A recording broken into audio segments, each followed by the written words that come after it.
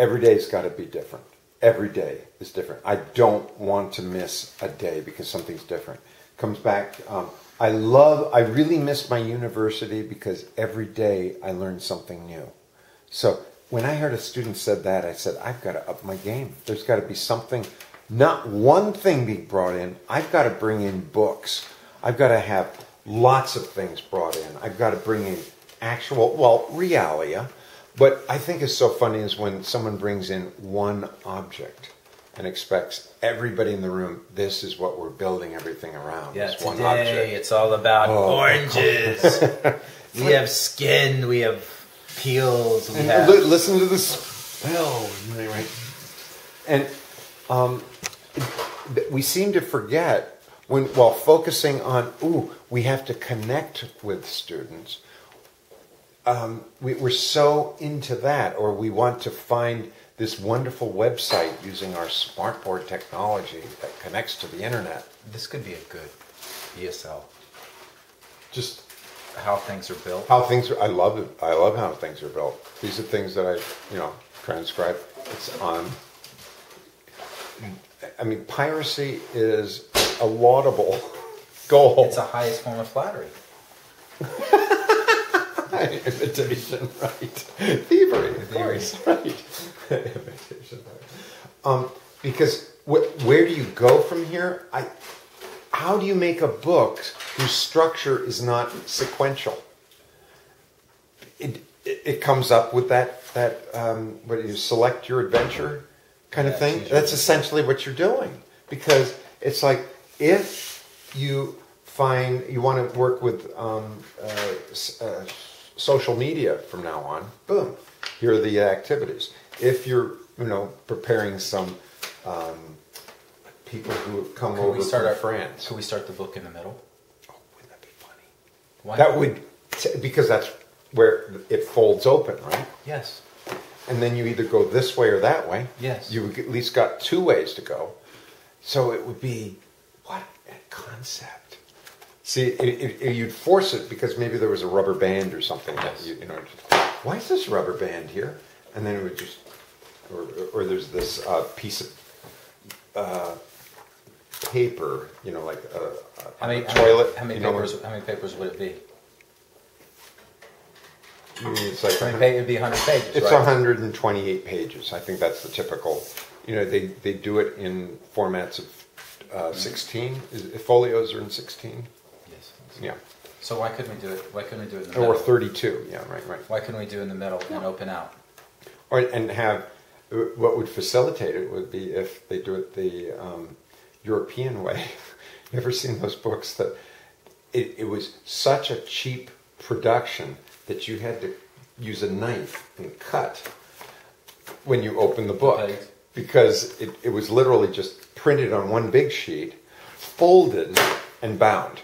They didn't take it cost more to trim the edges to release. So if you go to some of these older format books, they were bound without any of the trimming, because that cut the cost.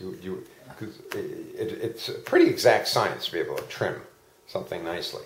So it would be funny to go back to that technology and say the reason why we're doing this is it forces you to make your choice. It's a little messy. I don't know if you ever read one of those books. No, I didn't. But I was into pendulums when I was 18. And so, 21. And we were translating a book, and the book was available in France, but I had to buy it in this printed form. It was like, this is an original book. It's like a 50-year-old book. And here I was slicing it open. It just felt terrible that I was doing this, but that's how you read the book. Because I guess it's an extra step in the production. Okay. So the advantage to this, you're saying, is that you could now either go towards grammar in one direction or towards function in another, or, I mean, that's artificial. I'm just imposing that. That's true. I'm just saying then it doesn't have to be sequential so much. Oh, yeah. You're breaking it from the very beginning. Right.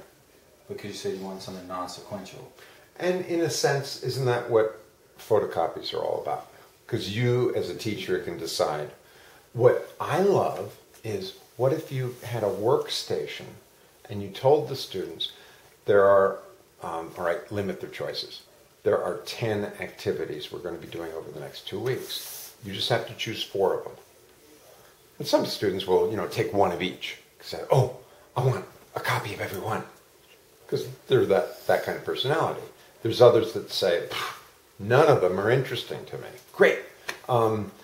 What is interesting to you? Roller coasters. Okay, that's your project then. You've got to find out all, you know how to describe a roller coaster and all the moves in German. Now I want you to do it all in English. And then explain something. Yes, I think this would be good. Or he would never, this particular guy I was thinking about is pretty morose. He just did not want to be there. But this would be adequate. I will not at least be bored. Swiss. And it's almost like a gimmick like that is worth it, just to be able to say, we could. If you had a normal book, I guess the first page would be, you know how they can color, so I think it's a bleed that when you're looking on the side, you see that that many of them are black on the edge. So you go down to where it's not black. But it may just be, turn to page 68. Okay, so go to 68. And that's where this book starts. Ha! Or, you have a little fun, like, we said page 68. Could you please turn? How many times do I have to tell you? This is not the start of the book. Little comment on the top of each page. Or could you do the middle? Mm-hmm. Okay. So your book is white. Right. I don't know how much it costs. The middle is color. Mm-hmm. A color. All right. It has, this is the beginning of your book. And you just have random page numbers. Oh my God. But that'll be, we could have 2 different editions. This would absolutely drive the sequential person nuts. Whereas if you're a random teacher, you would have the random book. Because you're basically saying, hi, guess what? And the story would be, what did zookeepers do to food for bears, polar bears? They found out that if you just give the food to bears, they get very bored and listless. Because now that they've eaten, they've got to kill the next 11 hours of their day. So they used to put a foot of ice around each fish and leave them out there. And most bears will not wait until the ice is... Enrichment. Right. And it's totally random. You got to chase where it's going. I used to throw live mice into enclosures, and I used to get in trouble for my... Oh, that's too bad. Yeah, because I was like, these guys, they sit around all day. They want to chase something. That's right. It's like we're going to kill them anyway. Yeah, I got in a lot of trouble. Well, adrenaline is important for creating certain kinds of memories. I saw that on one of these 60-minute programs. Fascinating. So I decided to experiment with this. It was at TLA, the old spot. So I brought in one of these wooden snakes, and I showed it to the class. I said, "Look, these are wooden snakes, right? Wooden snakes."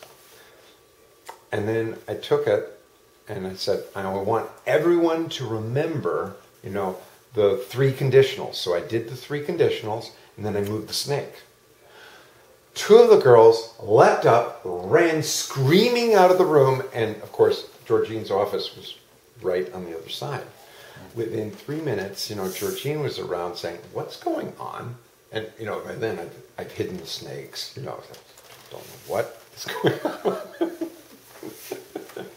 But it's fascinating, and those two students, again Swiss, but had from that point on they were very engaged. So they will always, when they left, just said, "We will always remember the snakes." And they'll always know the conditionals because. Well, see, this is what I'm not sure really happened. They remembered the snakes. Did they remember the different ways of using conditional?